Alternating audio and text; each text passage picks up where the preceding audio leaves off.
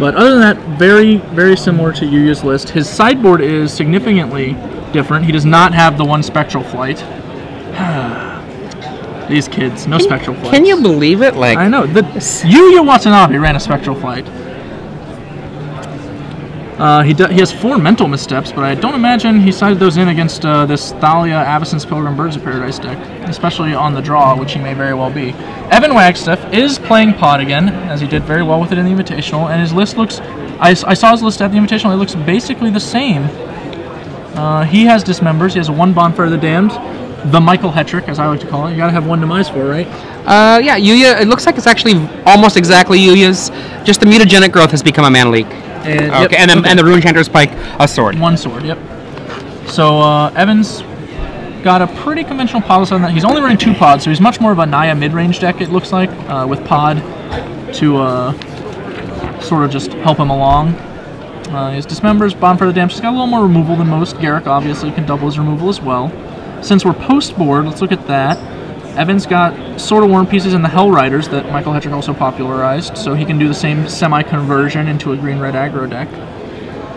And his board actually looks very similar to the Rug Pod sideboard that Michael Hetrick ran, even though he is in fact playing Naya Pod. It's a little holla out there. Yeah. That was actually one of my favorite parts of Michael's deck was the Hell Rider sideboard. It's very potent if people don't see it coming in the post-boarded games. You can put so much pressure on them so fast, and they were just expecting you to sit there and play with your artifact all day. You know, and Hell Rider is just very, very aggressive. Like, just looking at this, one of the things that we would see sometimes in, like, let's say, I was thinking about Jackie Lee's red-green list, where it had the Hell Riders and the swords, and then Metamorphs, Phyrexian Metamorphs, to be more Hell Riders and swords, primarily. Yep. Though it could always do things like copy a legend, or copy whatever else was useful. And in the days since Avacyn Restored, I think we've seen that deck really decline in its popularity, primarily because of 1 card, Restoration Angel. I agree. It looks like Daniel lost Game 2, the sideboard game, because he gets to start in Game 3. He starts with Island. And he has Gut Shot before he draws a card, I think, from Evan. Evan Wagstaff. Showing off the Gut Shot was already there. It was always there. Evan Wagstaff getting the ideal open for his deck, which is a turn 1 mana source. And the ideal response, there's the Gut Shot. The danger of a deck like Evan is playing is the possibility of snappy Gut Shots. Yep. And, how many? You got enough Gut Shots for these guys? You got a snappy? 1 Snapcaster Mage would... Looks like we're snagging perhaps. 1. I think we're snagging the birds because we don't want to get Hunt Mastered on turn 3. And another snag. Whoa. Wow, that is a lot of resources going away. I smell a Geist of Saint Draft. Otherwise, or no, we can't. Can we? Oh, we have Geist. Okay, yeah. Yeah, sorry. There are 4 Geists in this list. All right, I like this play if we have a Geist. If we don't have a Geist, it seems a little too aggressive. Let's see. That's 3 mana. Boom. 1, 2, 3. That's a 3-turn clock right now, assuming no resistance, which is a bad assumption. Now, do we have a Blade Splicer? Because that's what Evan wants right here, badly. He has 3 in his deck. Borderland Ranger is not as good, but might suffice. But those are pretty much the only cards we're fighting a Geist with. The Cavern is probably a human Cavern. I imagine. Yeah, we've got confirmation from the director that that is in fact a human Cavern. Borderland Ranger, not terrible, not ideal. It can be. Bottom of the deck. It can be removed by a Snapcaster to the Vapor Snag, or a attack with the Geist and then a Restoration Angel to save the Geist is another possibility. Or Pike. Or a Pike. A Pike will do a lot of damage there. If we have our Mutagenic Growth post-board, even that will do the trick. Yeah. There are a lot of things that can go wrong 2 Mutagenic Growths here. If Daniel perhaps saw the aggressive possibilities of Evan, if Evan went there, it's very possible that Daniel might also have Timelies from the board, but if that is the case, it's likely that Timelies won't be very useful this game. No, I don't think I like Timely when I'm on the play in this matchup. I don't board it in very often, personally. Yeah. Daniel's thinking it over. And into play tapped. That's no Restoration Angel, we know that much. Nor a Pike. And now he's paused. Yeah. Unless he has another Geist in hand, I bet you that Geist is going to hang back. I think I see a Restoration Angel on another Gut Shot is what it looks like over there. And the mountain means Huntmaster, potentially. I think I saw him. Yep, there he is. Okay, now we're starting to see the danger of the aggressive Vapor Snag plan. Now we have almost no cards in hand. We're facing down the best card in our opponent's deck. and we don't have any good attacks. I think if that is in fact Restoration Angel, we'll jam through for 4, but it's not ideal, and we can very easily run out of spells against the Huntmaster here, which is a dangerous position to be in, because as soon as your opponent has the ability to start flip-flopping, especially because he has those 1-mana producers that absolutely, we know they're there. You gotta watch out for that. I mean, I think Daniel just has to attack and do the Restoration Angel protection trick. He doesn't even have other cards in his hand. It's like Restoration Angel Gutshot. Like, what's he gonna do, you know? And we see the double block. This is a defense against a single Vapor Snag. Yep. And the Angel just to protect the Geist. Sadly, the Angel that's in play attacking still remembers its orders to go away at the end of the turn. Yes. Or at the end of the attack. Evan untaps. On 16, and he can just 18 life, I imagine, right? Or no, the Vapor Snags, I'm sorry. Yep. 16 life. I mean, he can just sit and flip if he wants. You can. I'm not saying he should, but I mean, like, I don't like it very much unless you have something else you're doing. His hand is chock full. He even has another land. Everybody in. Everybody in. Ooh. Bonfire. Bonfire, perhaps. Now, does he have it or is he threatening it? I think he has it, but if someone makes this attack, aren't you just like, oh god, what could he have? I mean, and the Angel. That is also that's awesome. +2 life, +1 wolf.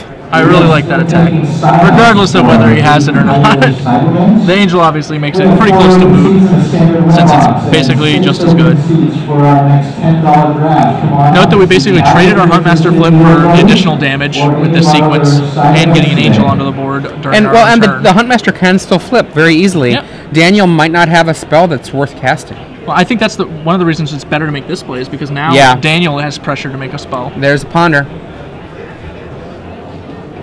We just got a report from the field on Arilax with 1 loss still to his name. X&1. That puts him at 6-1.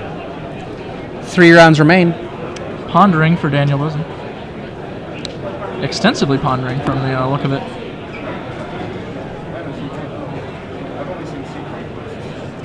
He's in a tight spot. Needs certain cards. Obviously, Sword of War and Peace is probably up there if he can deploy that. He's going to be up against a wall with that Huntmaster very soon. He's made so many creatures that it's risky for him to get offensive unless he has some way to get back the momentum. Remember what I was saying about Timely not being probably very useful for him this game? Let's take that back. Yeah. At this point, Timely...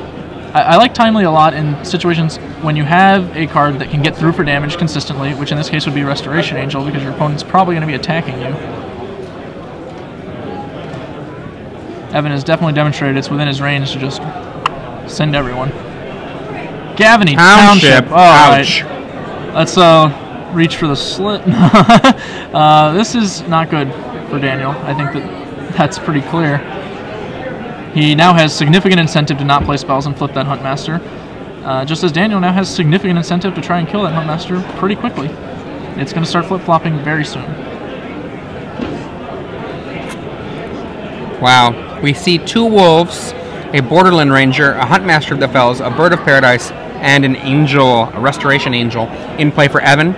On the other side of the table, a Restoration Angel and a Geist of St. Traft. If he sends everyone, and Daniel has nothing, the Geist will have to block. He's just going to send the Angel. He's just going to hold back.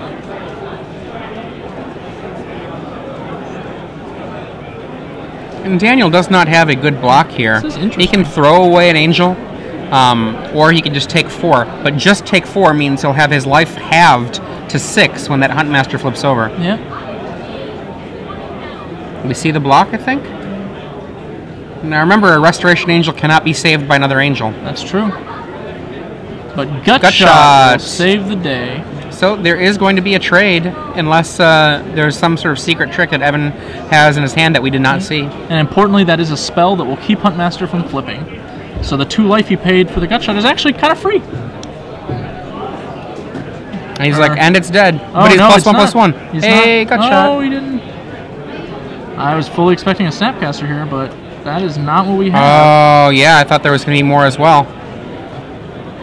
Wowza. This was awkward for everyone involved. Well, we can take back some of what we said. Daniel Buzzie here. Looks like... Apologies for that, guys. I just assumed his last card was Snapcaster when he made that one. This was just a awkward play. Now we're facing down approximately 1,243 damage. Well, I mean, Daniel was at 2810 earlier, I think. Or 2811? So, I mean... That's a... Yeah, it's not even enough, really. And we're still at the end of Evan's turn. There's still time to Snapcaster here. Okay, maybe he does have. Maybe we're all under Daniel's spell. I don't think, like, even that's not gonna be enough. Okay, he does Snapcaster. Okay. Well, if this was our line, now we're vapor snagging though. This is just now weird. We're vapor snagging. I feel like the gut shot got really awkward now.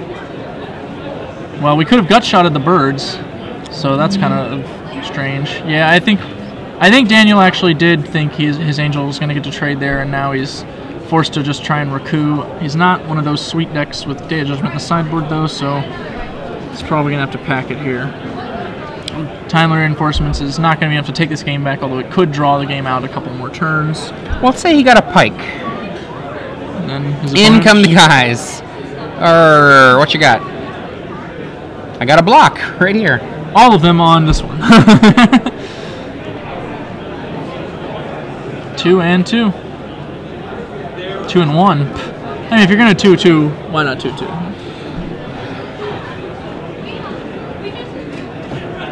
I don't think if Daniel's one card in hand is a gut shot to like make that trade happen with Huntmaster, then there's a 0% chance he can even win the game. So I think that blocking with Huntmaster is just fine there too, probably. And everything on Daniel's side is dead. They did get Evan to 13. Credit for that. It's counting it up. Yep, that is 2,000. All right, we're conceding. Well, that game 3 went exactly how the Naya decks want it to go, and exactly how the Delver decks don't want it to go. Well, let's pretend